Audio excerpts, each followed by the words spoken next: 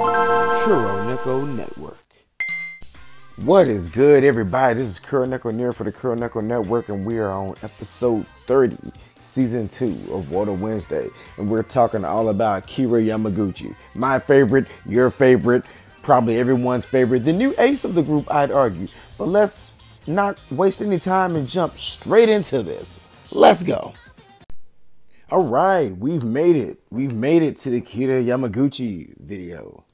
If there's one word to describe Kira, it would be fierce. Her looks, fierce. Her dancing, fierce. Her singing, okay, she's kind of in the bottom in the rap duo with Toa, so maybe not. And come to think of it, her personality I wouldn't call fierce. If anything, she's a lot more calming and soothing. So I guess soothing would be the word to describe Kira. So yeah, Kira's another one of the Kizzy girls. She's in Phantom Mirage. Anyone who knows me know how much I love Phantom Mirage and how Saki is actually my favorite character on the show. But I'm not going to waste time talking about Phantom Mirage too much. There's a whole review on that if you want to know what I think about Saki. Let's go back to that soothing thing. Like, Kira just has this whole soothing aura about her. Like, if you ever get a chance to meet her in person or do one of the call-in things, you'll see that she's mastered this whole idol thing, because idols have to notice certain things. And she noticed if the person on the call is like nervous or uneasy in some kind of way, she just calms the whole atmosphere. Like, you cannot be nervous around her. She has a very soothing, calming aura about her. Also, without debate, now that Ran is no longer a member of Girls², Kira is easily hands down the best dancer in the group, and they know that, and they are taking advantage of it. I mean, we saw her dancing. We saw my reaction to the Click video. She made me break my one rule. She made me break my one rule and accidentally swear on my channel. Also, if it was not for Misaki, I would argue that Kira is the most mature one in the group, probably.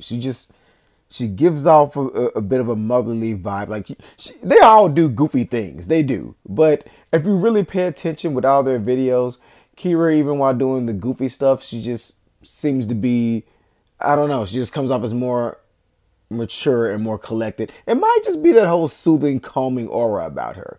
But yeah, she definitely has that older sister vibe, the older sister of the group, or the mother of the group, or whatever you want to call it. She just gives off that vibe. If it was not for Misaki, I would say she is the most mature one there.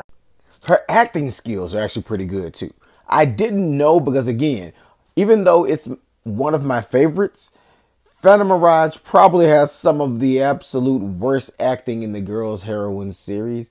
And not saying it's bad, because the acting is good. I say it has some of the absolute worst acting because they overact their parts on purpose, and they look at the screen a lot. Like, they constantly look at the camera, and I'm like, they're breaking the fourth wall. It's hard to judge just how good the acting is. But when the Garugaku show came out, we got to see just how good Kira is, and we're like, hey, look, Kira's pretty good at this acting thing. So yeah, in fact, if she could just get her singing to a decent level up there with like Momo and Kurea and Youka and Misaki and Minami. Oh, she could just get up there to like Minami's level.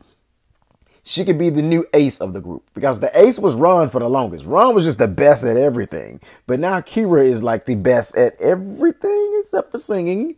So yeah, she has the potential to be the new ace of the group if she just if she can get to Minami's level. That will amaze me. I think she probably could do that. But yeah, she has potential to be the new ace.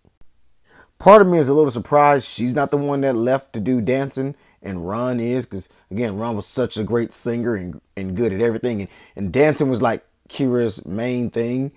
But you know what? I'm glad she didn't. I don't want her to leave anytime soon. Please, no more graduations. I am enjoying the group the way that it is. But let me know your thoughts in the comment section below. Did I miss something? Is there something else that you love about Kira Yamaguchi? Let us know, because we have one member left as far as Girls go in season 2 of WOTA Wednesday. So I'll catch you all next week. Bibi Tokatai.